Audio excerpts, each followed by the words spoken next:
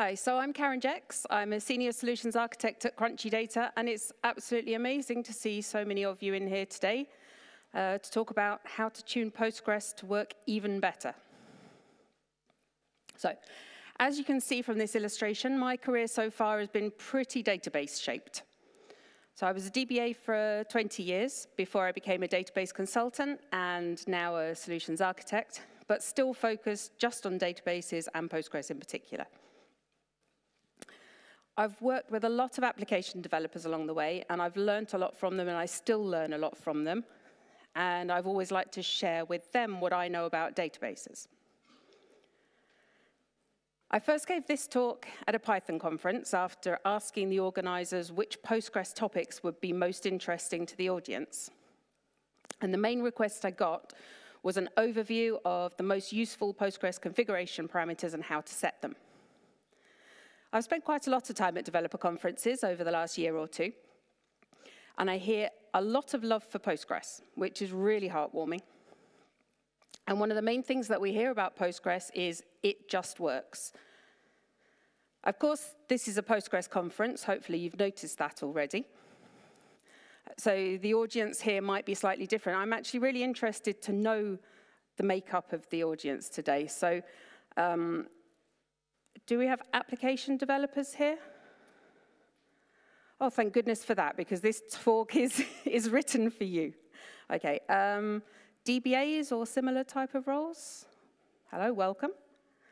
Sysadmins who've been roped into doing database administration even though it's not really their job, yeah. DevOps people in the same situation, yeah. Postgres experts who are just here to keep tabs on me.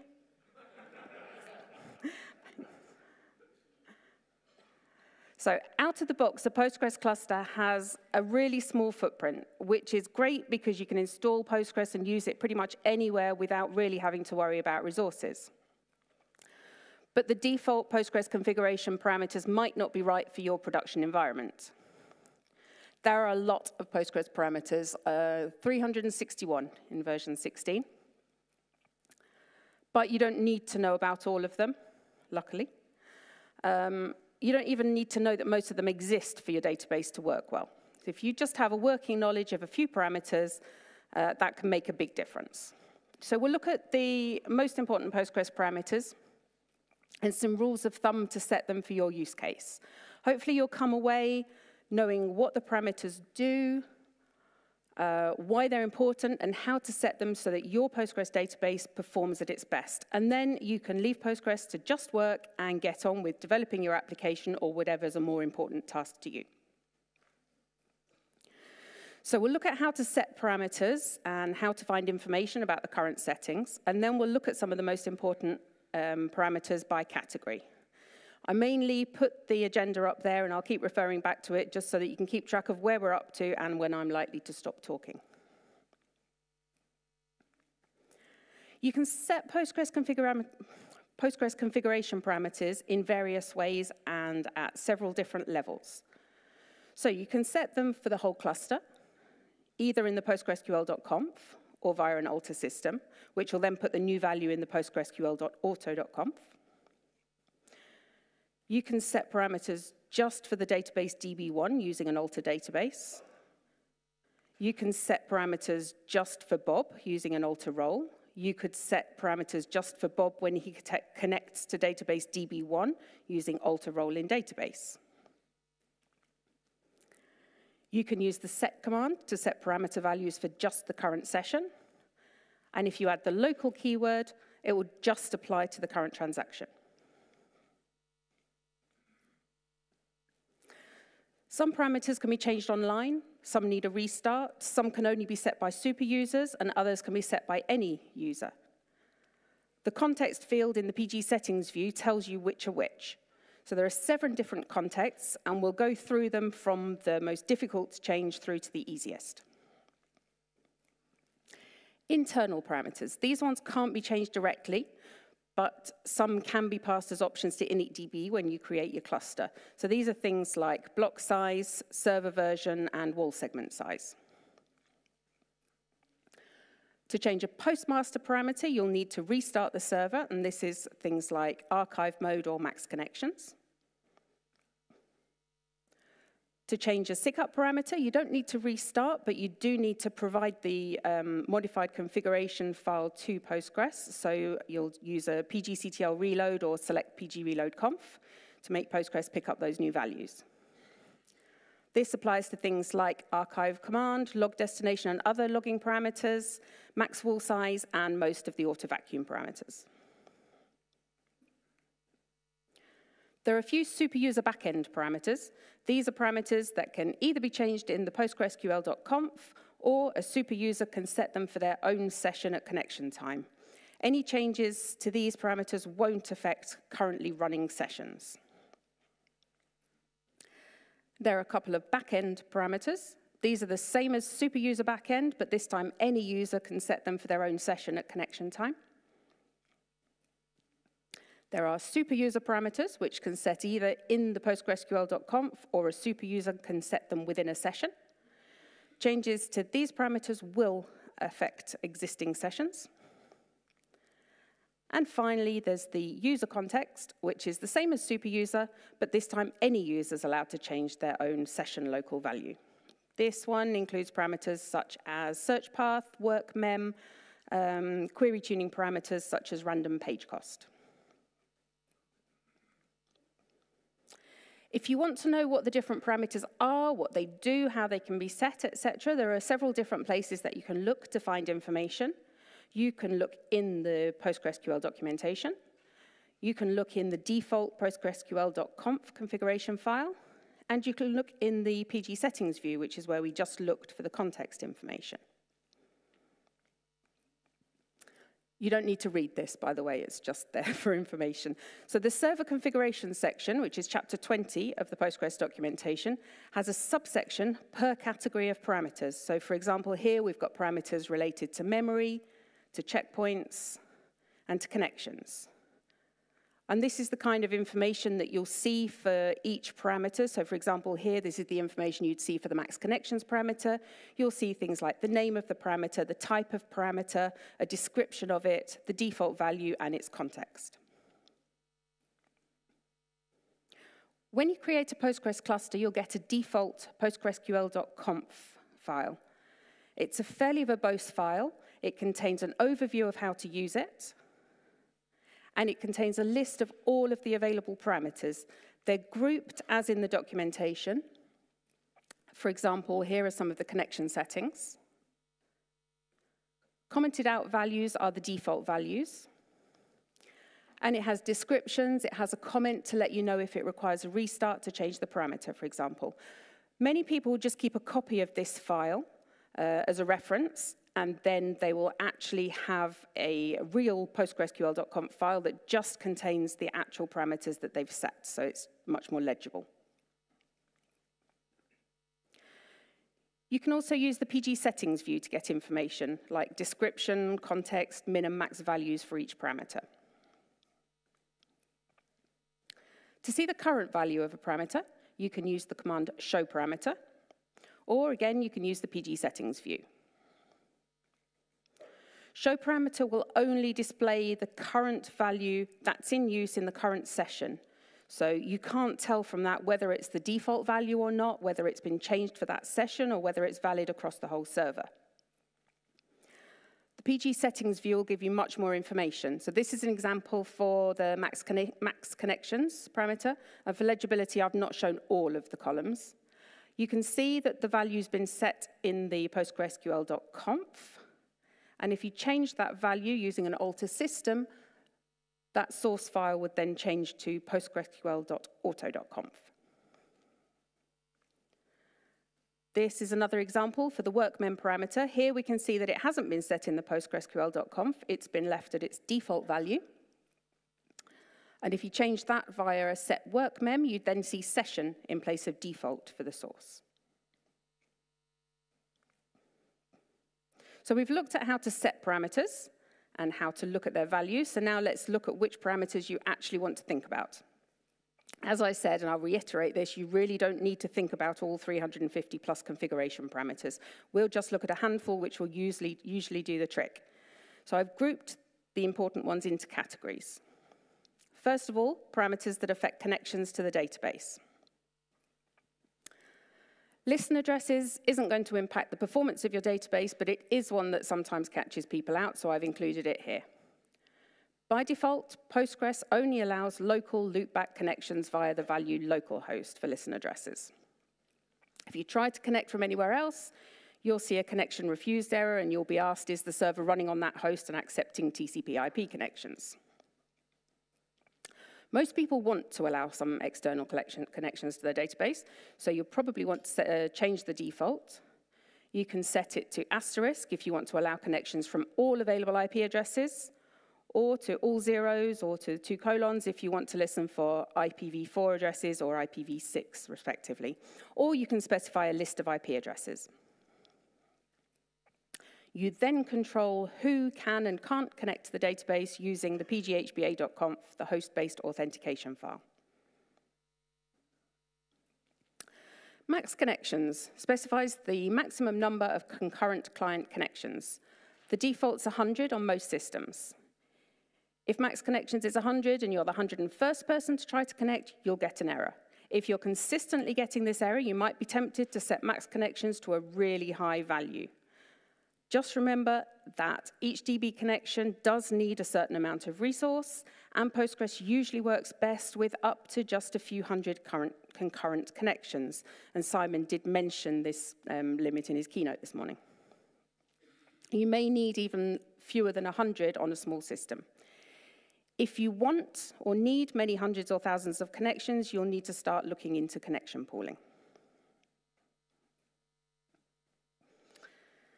Idling transactions session timeout. So more than once, I've been asked to investigate why queries weren't completing on the database. User queries were queuing up, waiting for a lock.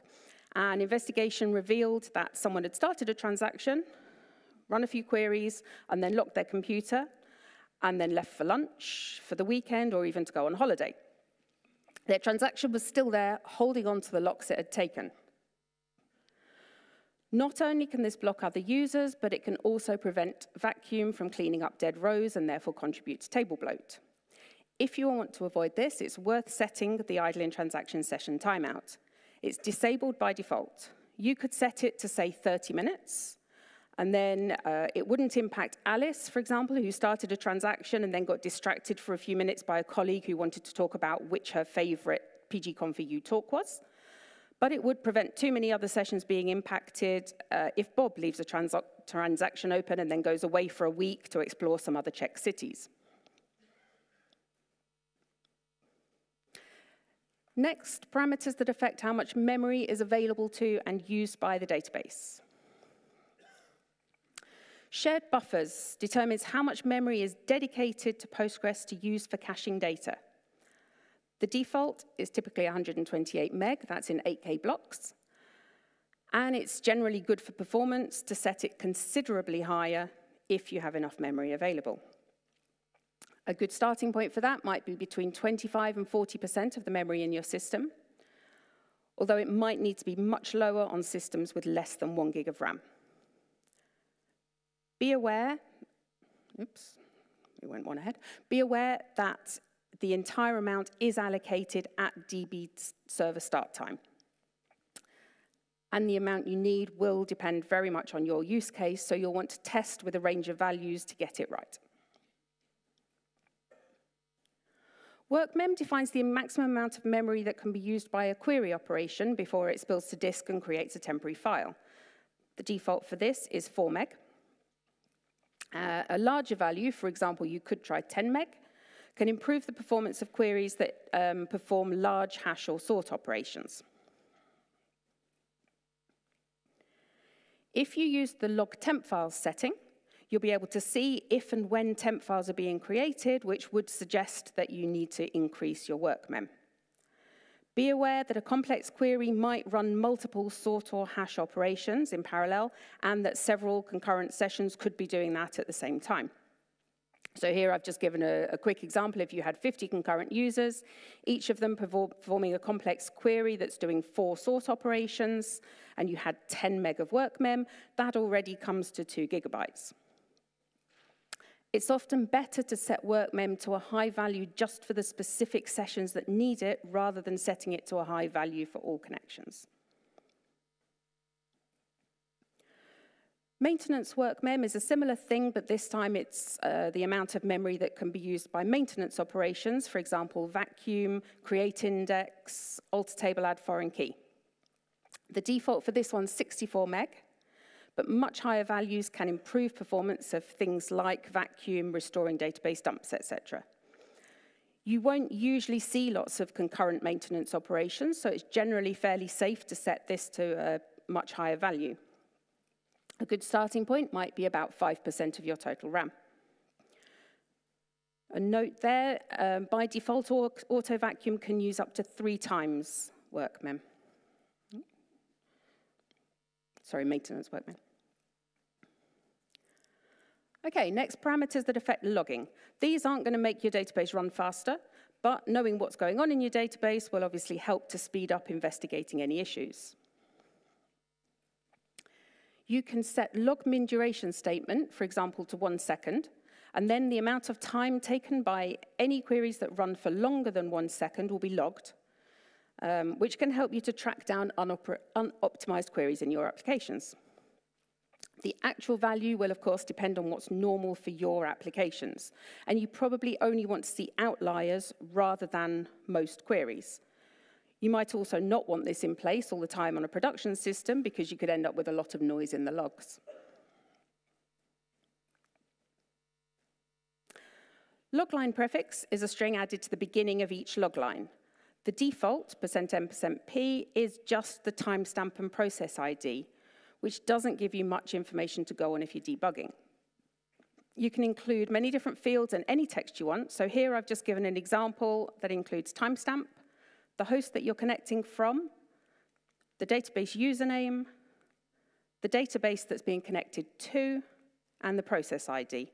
And one important bit that I haven't highlighted is just put a space at the end there so you've got a gap between the prefix and your actual log message for legibility. Adding information about who, what, where, when, etc. to each log line can make life much easier when it comes to debugging issues.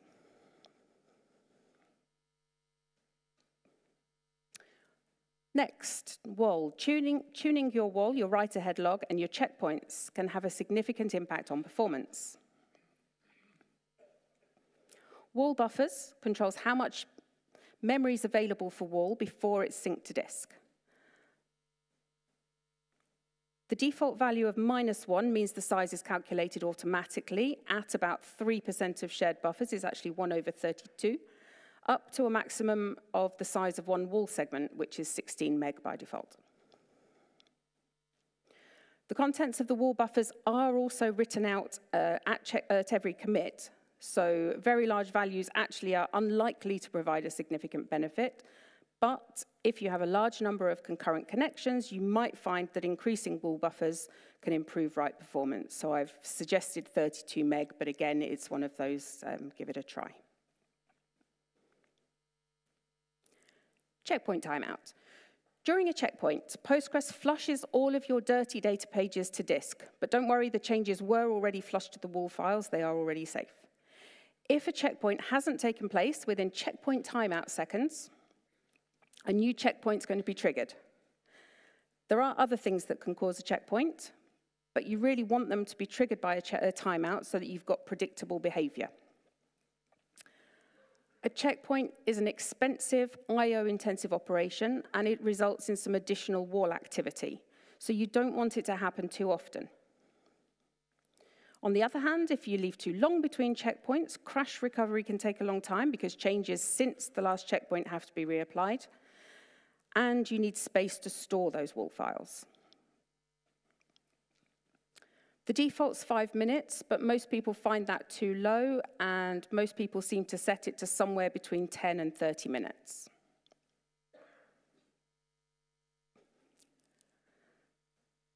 Okay, max WAL size. A checkpoint will also be triggered if the WAL directory fills to max WAL size. Or actually, if max WAL size amount of WAL is generated since the last trigger, I should say that, since the last checkpoint. The default value here is 1 gigabyte, which is equivalent to 64 16 meg WAL files. We saw before, you ideally want your checkpoints to be triggered by a timeout, But max wall size can help you to make sure you don't run out of space in the wall directory if you have an unexpected large amount of wall generated. The docs recommend setting your max wall size to a half, I'm going to read this because it's directly from the docs, a half to 2/3 of the available disk space where the wall's located. But that doesn't help you to determine how big your wall directory actually needs to be. Log checkpoints, which is on by default, lets you monitor your logs to see when and why checkpoints are being triggered. If they're frequently triggered because of max wall size, or if you're close to filling your wall directory, then you'll want to look at maybe reducing your checkpoint timeout or adding space to your wall directory, or potentially both.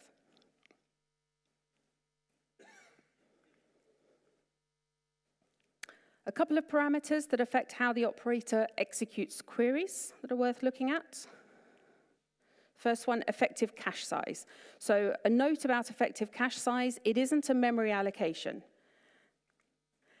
It's an estimate of how much memory is available for disk caching after we take into account what's used by the OS and other applications. The value is used as a guideline by the query planner to decide whether or not plans are likely to fit into memory. The default value for this is 4 GB.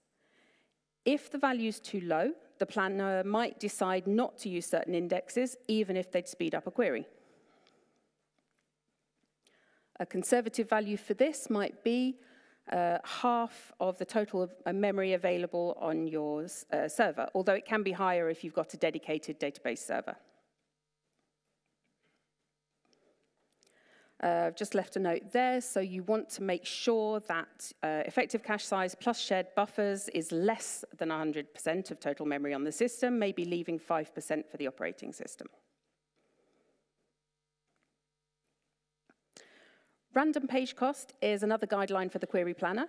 It suggests how long it will take for your disks to seek a random disk page as a multiple of how long a sequential read takes. So it assumes the sequential read takes 1, whatever 1 is. A lower value makes index scans preferred, and a higher value makes index scans look more expensive. If you've got particularly fast disks, and especially if you've got solid state drives, which a lot of people do now, the default value of, I've got ahead of my slides, there you go, so lower values. The default value of 4 is probably going to be much too high for those fast disks. For SSDs, we often recommend 1.1.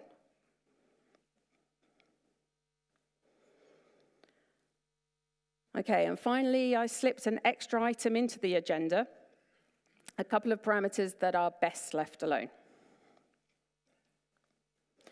Fsync and auto vacuum. You can dramatically improve the performance of your database by doing away with the pesky fsync calls that Postgres uses to make sure that updates are physically written to disk. After all, the only benefit is the assurance that your database can recover to a consistent state after an operating system or hardware crash. This is such a bad idea in most cases that the default PostgreSQL.conf contains a fairly clear warning against switching this off. Turning this off can cause, maybe should say will most likely cause, unrecoverable data corruption. If you're particularly brave, or if you are in the rare case where you can easily recreate your database from external data, you might consider this a worthwhile risk. Otherwise, if you value the data in your database, you probably want to leave fsync on. Switching off synchronous commit, potentially just for specific sessions rather than for the whole cluster, is another way to achieve similar performance improvements if performance is more important to you than reliability. You don't risk disk corruption, but you do risk losing apparently committed data, because if there's a server crash, Postgres will have potentially committed without waiting for the wall to be written to disk. And the other one that I've put in the don't touch category is auto vacuum. The docs describe auto vacuum as an optional but highly recommended feature. When it's enabled, which it is by default, auto vacuum worker processes will check for tables that have had a large number of updates, and it will execute vacuum or analyze as needed. If you've got a performance issue, you might look into your database, and a lot of people seem to do this, see what's running in the database, see some auto vacuum processes running that seem to have been running for a long time and using up a lot of resources. Aha, you might think. That's what's slowing things down. I'll just switch auto vacuum off and everything will speed up. Please don't do that. Unless you've got some very clear and reliable process in place to make sure that your tables are vacuumed as needed, you could end up having some very costly offline maintenance to perform if things go wrong. It can be useful to set log auto vacuum min duration equals 0, so that you'll see in your logs when auto vacuum ran and what it did. And from version 15 onwards, you've got much more verbose information there than you did in previous versions.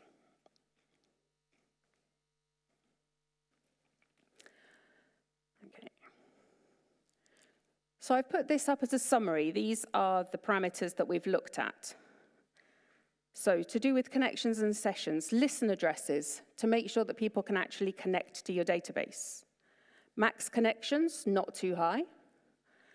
Idle in transaction session timeout, so people don't go on holiday and block the whole database. Shared buffers for caching. Work mem and maintenance work mem for user and maintenance query operations. Log min duration statement, so you can see long-running queries. Logline prefix to give you the information you need in your logs for debugging purposes. Wall buffers, checkpoint timeout, and max wall size to control how often checkpoints are happening. Effective cache size and random page cost, so the query planner's got the information that it needs. And finally, fsync and auto vacuum to leave alone. And if you don't have the time or energy to look at all of them, maybe just start with these 5. That will probably have a reasonable impact. So my conclusions are that Postgres really does just work, and you shouldn't need to do too much to it. If you want it to work even better, try setting the 13 parameters that we looked at, but leave fsync and auto vacuum alone. You shouldn't really need to know more than that in general, unless you run into issues or if you have a particular specific use case. The values that I've suggested for all of these parameters are just starting points. It's a rule of thumb. You will want to try out different values for yourself, change one thing at a time and test to find out what works in your system. Once you've done that, you can leave your database to look after itself, and you can concentrate on whatever's most important to you, such as developing your application. And I think I actually have time for questions.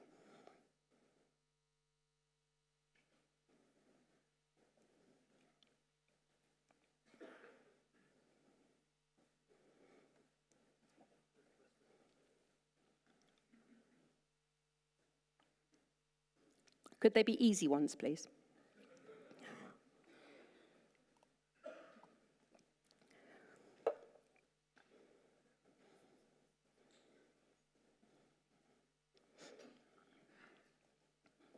Check, check. No, thank you.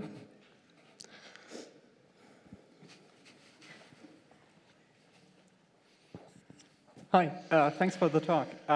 So I was wondering, what are your thoughts on maybe automatically tuning some of these parameters at startup? I realize there's some that very much depend on whether there's other stuff running on the server, but for example, the random page costs, stuff like that might be something where it might be useful to have some tool that you can just run and that suggests values depending on tests on your actual hardware. I think that sounds like an excellent thing that you should develop.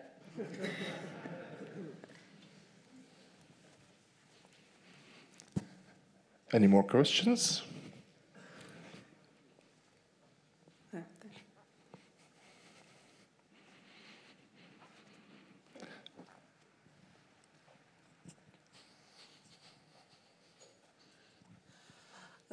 You told about after vacuum parameters that they don't touch.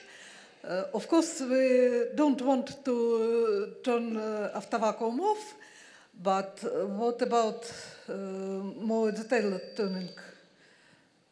There are several after vacuum parameters. That, absolutely, yeah. So the one that I said not to touch is auto vacuum itself, not to switch it off, but absolutely it can be worthwhile tuning auto vacuum. So that's one of the reasons that I suggest monitoring, you know, so you go back, no. Actually using the back would work better, wouldn't it? I do know how to use computers, I promise. Okay, where were we? Auto vacuum. So yes, that parameter there, log auto vacuum min duration, that means you'll get information in your logs about when auto vacuum ran and what it did, so that if you have issues with auto vacuum, you can then start looking at the other auto vacuum parameters to potentially tune it if it needs to be more aggressive or it needs to happen more often or that kind of thing. Any questions? Okay, we have one. It's my fitness today. I'm just saying how many steps I will make. So I got a question about the effective cache size in this case. Yes. The rule of thumb is 50 to 70% in this case. However, in our case, we have a database server with a dedicated server which has 1.8 terabytes of memory. Mm-hmm. With the 1.8 terabytes of memory, with 50%, you have about 900 gigabytes for the effective cache size. I would think that that would be overkill in this case, right? I would say it's very hard for me to know that without knowing the size of your database, what's happening on it, how many concurrent things you've got going on. Probably, but it's hard to know. I can give the classic consultant answer, it depends. Where to send your money? Okay, thanks a lot, Karen.